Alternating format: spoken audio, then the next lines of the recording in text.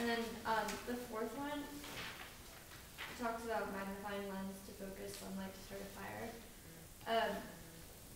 Is the magnifying lens a converging lens or a diverging lens? I guess we have to figure that out. So do you have any ideas how you can figure out which it is?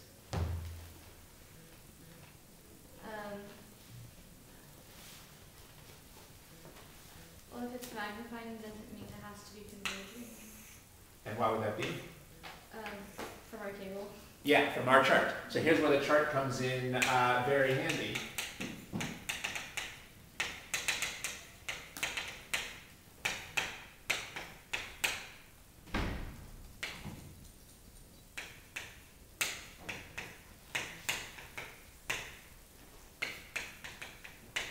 So from our table, we knew that M is for middle. The two magnified cases are in the middle, and those are both on the converging side of the diagram. So that is a good argument for why it has to be a converging lens. Yeah, so we know it has to be a converging lens. And how does that help you here? That's a good start. So I guess when it's a converging lens, the image will end up, so I guess the sunlight will be focused on like one area. Mm-hmm. So I guess you're saying that it starts a fire that way? Mm-hmm.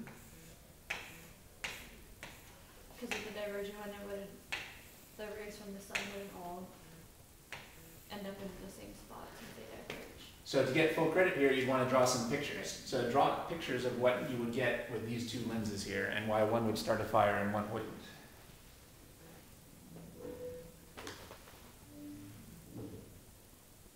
Good.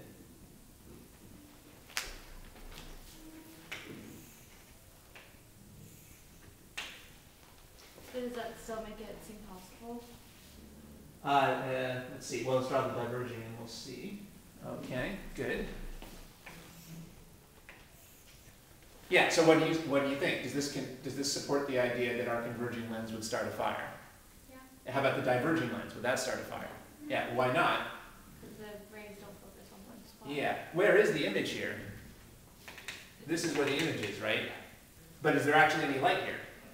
No. So if there's no light, there's not going to be any heat. So you would not expect this point in space to catch on fire, even if you put some twigs or anything here, because it's virtual. There isn't actually any light coming from here. Whereas here, it looks like we're putting all the beams in one point, and we really are putting all the beams in one point. Well, light carries heat. If we put a bunch of light in a particular place, if we put some twigs here, maybe it'll warm something up and start a fire.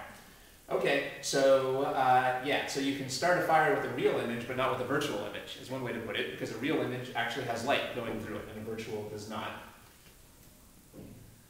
Of course,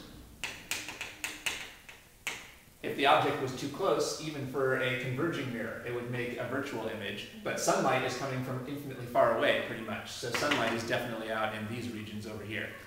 So we definitely get a real.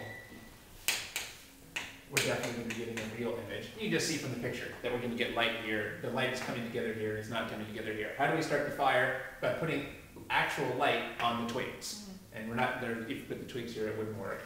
I think that's what they're going for. One other thing I might come at, I don't know. I mean, this is ice, so I might be worried it would melt before the fire would start. I guess that's a common sense thing to worry about. Also, the N for ice is, well, that's probably good enough. I think that's what they're going for.